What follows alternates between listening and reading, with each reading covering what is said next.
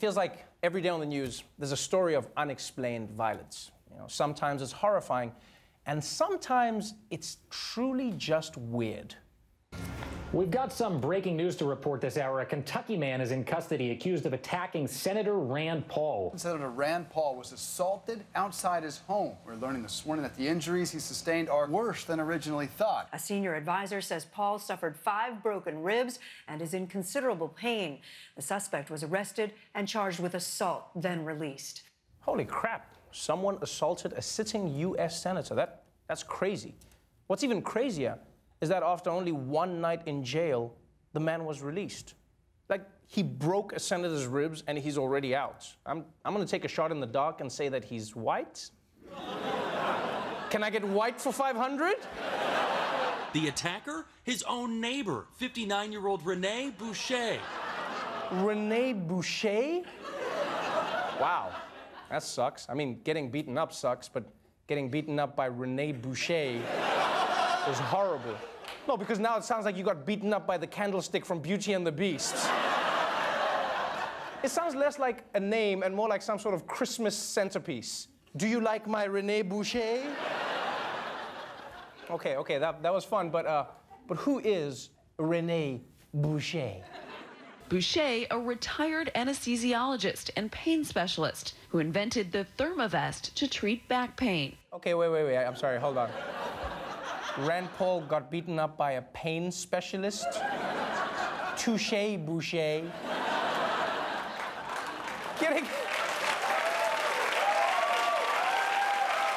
Getting beaten up by a doctor must be the most confusing thing that can happen to a human being.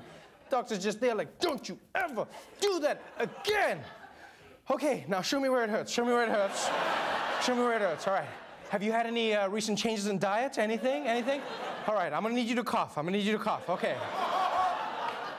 And by the way, it's not like Rand Paul got into a fair fight and lost. It turns out that Rene Boucher is as sneaky as his name. It happened Friday inside the gated community where both men live. Boucher's home right next door to Senator Paul's. Sources say the senator was mowing his grass wearing headphones when the attack happened. Paul telling police Boucher came onto his property and tackled him from behind, forcing him to the ground.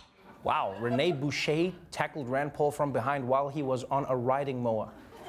That has to be the most white guy attack I have ever heard of. The only way that attack could be more white is if he dropped a radio playing This American Life into his bathtub. That's the only way. Now, this story has raised so many questions, mostly because neither Rand Paul nor Rene Boucher have explained why the fight happened. Luckily, that's what nosy neighbors are for.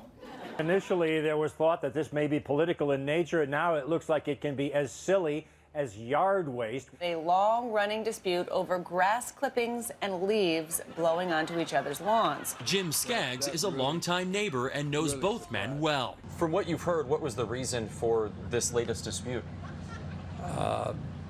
Trash along the property line. I think their disagreement was probably over where a leaf or a twig fell on a tree.